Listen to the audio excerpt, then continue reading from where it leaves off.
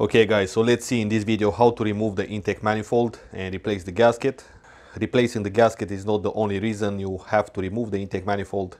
Like for example, if you want to remove the starter or replace the head gasket on the engine, you have to take out everything which is attached on the engine head. So in this video I'm going to show you step by step how to do that, and hopefully you're going to find the issue you're looking for and fix it. With the T30, remove these bolts which holds the cover on. Let's disconnect this vacuum hose from the vacuum pump.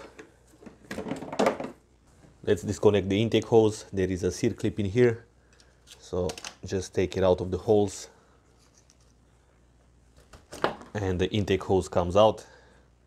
Try to place it aside here. In my situation is cut it. I will tell you another video why. In my case I've got the coolant out, so I'm just gonna disconnect this coolant hose to get a lot more working space in here. Next, let's disconnect the AGR valve, which is held on by 3 bolts on the intake manifold. So use a E10 or a 8mm socket, will work the same. E10 is much safe to use. And you've got one on the bottom here. The bolt from this corner is a lot longer. Next, with the E12, let's remove this bracket which holds the AGR valve on the power steering pump. Here they are. On this side you've got the hose which connects the AGR valve to the exhaust manifold through the engine head, as I will show you. So you can basically disconnect it from that point or from this point. Just take it out from this point. Disconnect the vacuum line as well. And the AGR valve is off together with the bracket. Next, we gotta take care of this fuel rail and remove it from here. Let's first remove the connector from the fuel pressure sensor and from the fuel pressure regulator.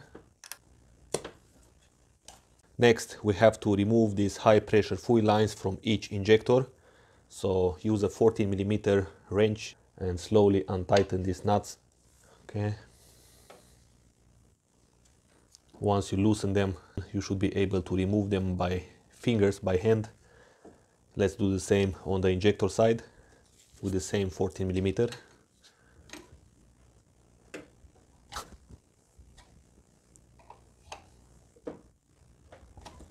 And do not allow any dirt to go inside the line, because once you install this back, that dirt will go on the injector and it's a very high chance that it will clog it up.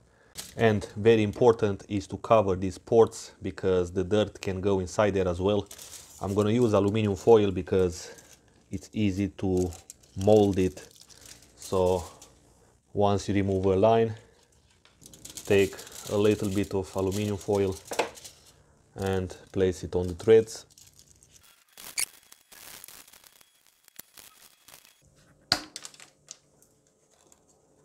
Up here you've got the fuel return line which comes from the fuel pump in front here. So let's disconnect it from here. Usually it has a clip, but this one is broken, so if you have the clip, you gotta press on these 2 tabs and you can release the line. Now if you look down here on the fuel filter, we can disconnect the input line. I'm gonna use the oil filter socket, which is universal.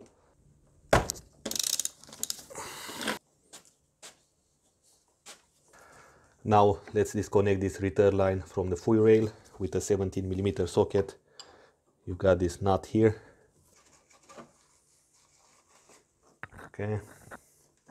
And finally, we can take this apart like that. Here is the washer. Try to not lose that. Let's disconnect this delivery line which comes from the fuel pump. Let's disconnect this line. Then disconnect the same line from the high pressure fuel pump with the same 14mm. Then with the E10 you've got this bolt which holds the bracket with the fuel line on. And from this point, make sure that the fuel doesn't go on the serpentine belt, because you're gonna have problems in the future.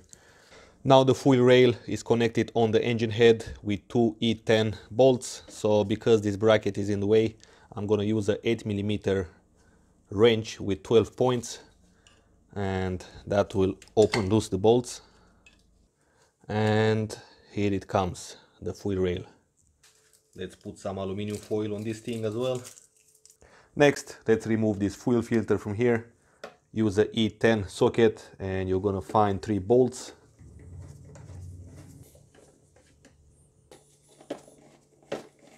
And now the fuel filter assembly should come out. But first we gotta release the power steering reservoir as well, because down here the leg is under the power steering reservoir leg.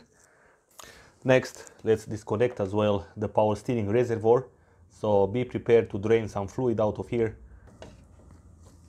like that.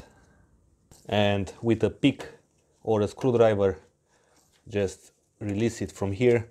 From this point, be prepared to catch the fluid.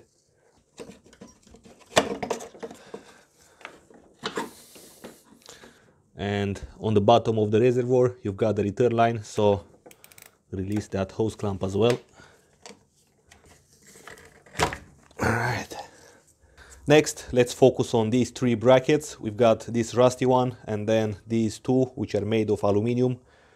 So with the E10, we've got a couple of bolts in here. Let's take care of these.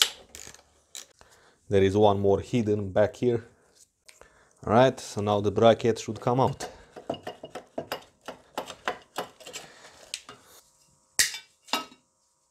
Now let's remove these 2 brackets as well with the same E10.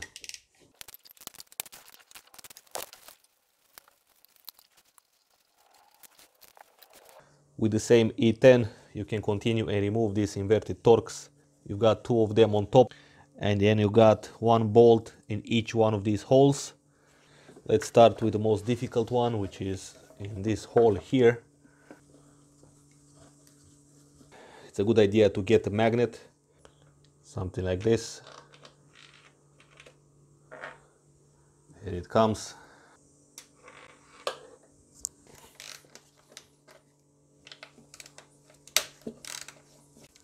If you look from this side, you're gonna find a bolt here and one down here.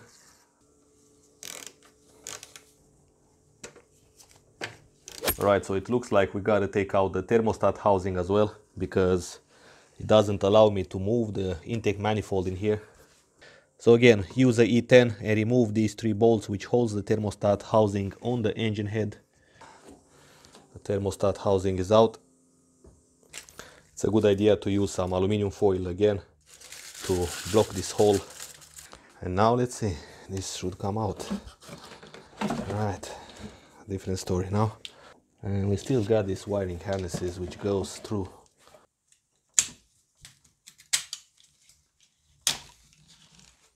So down here under the intake manifold, we gotta disconnect the wire from the starter solenoid. So use a 10mm and disconnect the bolt from there. You can also use a long extension like this, much easier. Now we've got the connector for this intake runner, so let's unplug it like that. Now you can pull out these wiring harnesses with the connectors. So the connector is unplugged. Cut these zip ties.